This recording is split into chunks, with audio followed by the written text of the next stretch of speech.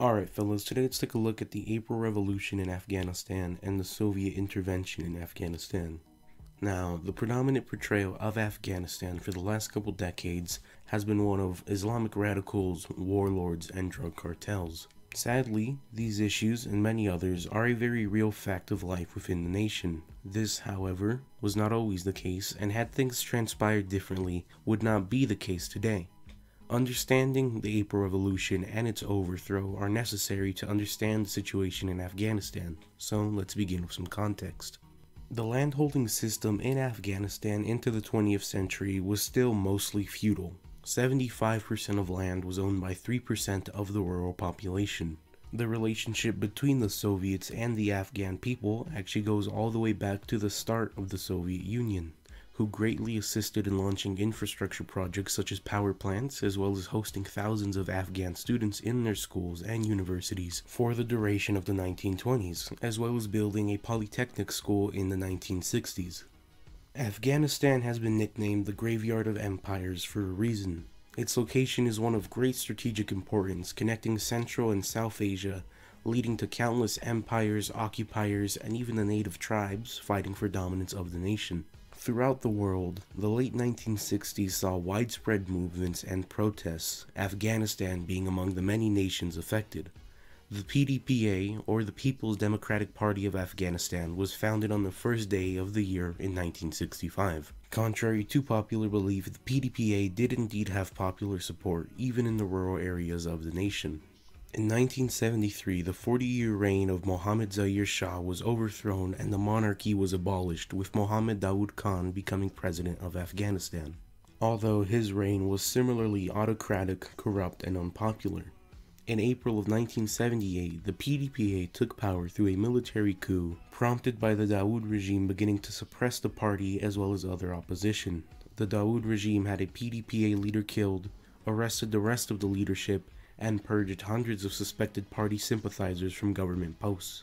Party leader Tariki was arrested around midnight of April 26.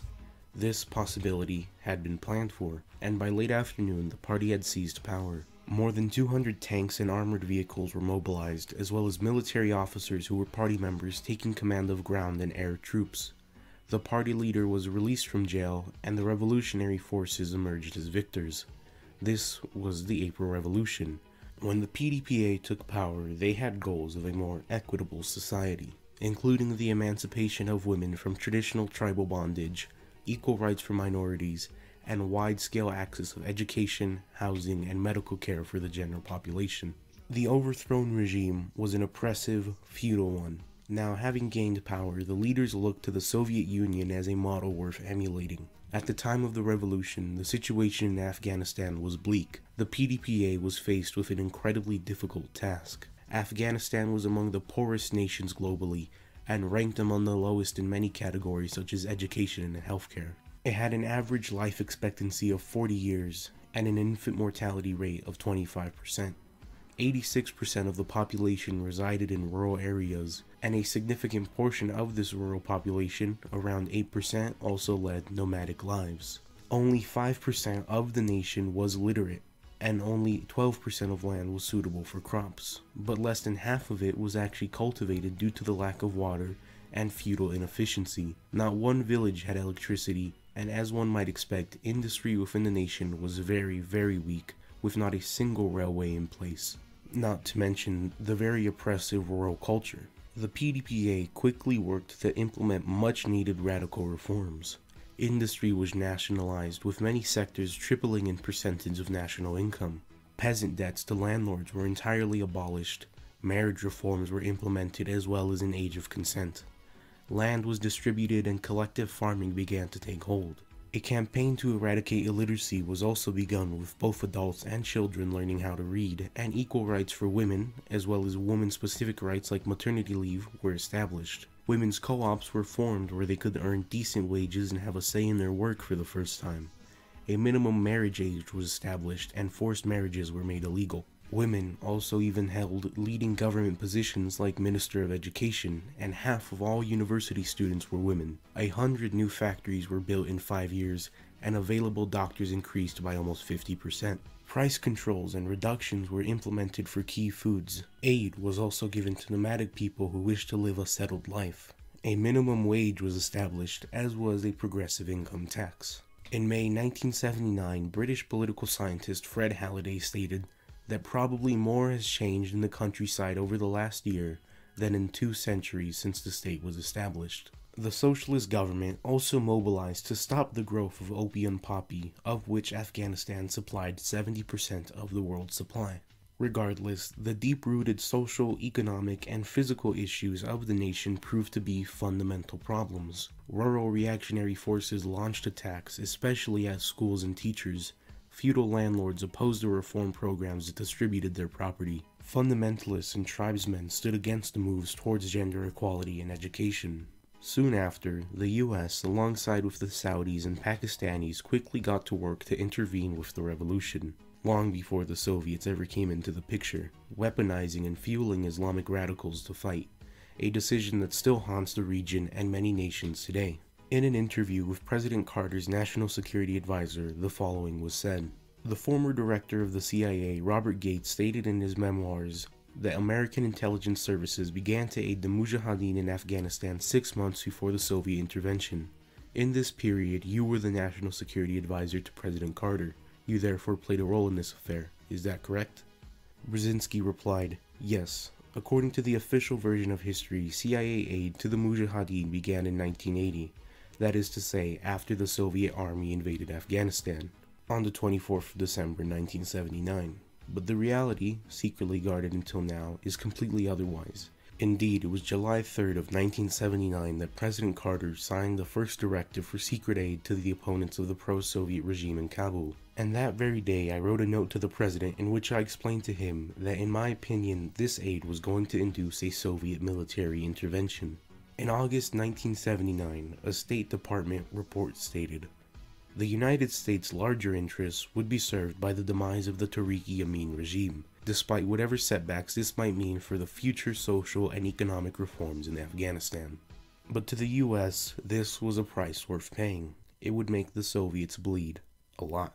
At the request of the Afghan government in December of 1979, the Soviets staged a military intervention to provide desperately needed support in the fight against the US-backed Mujahideen and mercenaries. The Soviets knew the risk involved in this operation and only agreed after repeated and frantic requests for help by the Afghan government.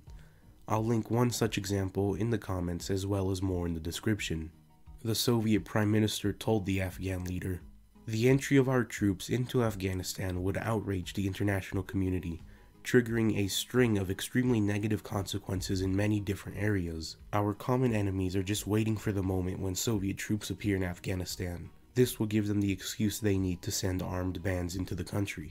This move was purposely done not only to trip the newly emerging Afghan revolution, but also to trap the Soviets into their own Vietnam War. The Mujahideen were showered with money, training, and weapons, with the war costing the Soviets around $5 billion a year. The US and Saudi Arabia spent around $40 billion in total on the war. Not only did they support existing forces, but they actively recruited, supplied, trained, and transported around 100,000 Mujahideen from 40 predominantly Muslim nations. 15,000 came from Saudi Arabia alone, Osama bin Laden being among these. Within 2 years of the CIA's arrival, the Pakistan-Afghanistan border once again became the biggest producer of heroin in the world. And when the thousands of recruited Mujahideen returned to their various home countries, they took the US-provided training, finances, and supplies with them and put them to use, and spread them, leading to the modern rise of global terrorism beginning in the 90s and continuing today. Professor of Middle East Studies, Eqbal Ahmed states, the propaganda in the West suggests that violence and holy war are inherent in Islam. The reality is that, as a worldwide movement, jihad is a recent phenomenon. Without significant exception during the 20th century, jihad was used in a national, secular, and political context, that is, until the advent of the anti-Soviet war in Afghanistan. The war proved largely unsuccessful for the Soviets, and they pulled out in early 1989. After the exit of the Soviets, the Afghan government managed to last about 3 more years, even outlasting the Soviet Union itself by a year. But in the end, it fell, and with it, all the social and economic progress that had been made, with the US consciously pushing the nation and its people back into their struggle to further the goals of the US. The Afghan people were left with more than 1 million dead, 3 million disabled, and 5 million refugees, altogether amounting to half the population. Power in Afghanistan was seized by the Taliban, and the US would later begin its 20-year war in the nation after the very forces they trained launched a terror attack on US soil. Once they seized power, the Mujahideen fought each other, with the Taliban filling the power vacuum. Cities and civilians fell victim to looting and mass executions alongside the return of oppressive customs. Rape was used as intimidation and even rewarding soldiers. Those accused of being thieves had a hand cut off. Music was banned alongside any hint of secular education. Men were to have untrimmed beards and women were to wear the burqa, which entirely covered them. Women were completely cut off from any education and non-household work, while those deemed immoral were stoned to death. Somewhere under the ruins of today's Afghanistan was the possibility of a different and better future. Had the US left the Marxist government of Afghanistan undisturbed, there would not be the global rise in terrorism, the oppression experienced by the Afghan people, the 9/11 attacks, the war in Afghanistan, and the decimation of the nation. This is not the first time the US has toppled a nation breaking away from capitalist hegemony, and in all such cases, the US has brought reactionary elements of society back into prominence, ruined the economy, and created pointless deaths and suffering. So that is a basic explanation of the April Revolution and the Soviet intervention in Afghanistan. If you enjoyed the video, like, subscribe, follow on Instagram, and join the subreddit. Check out the community tab, and I'll see you guys later. Peace.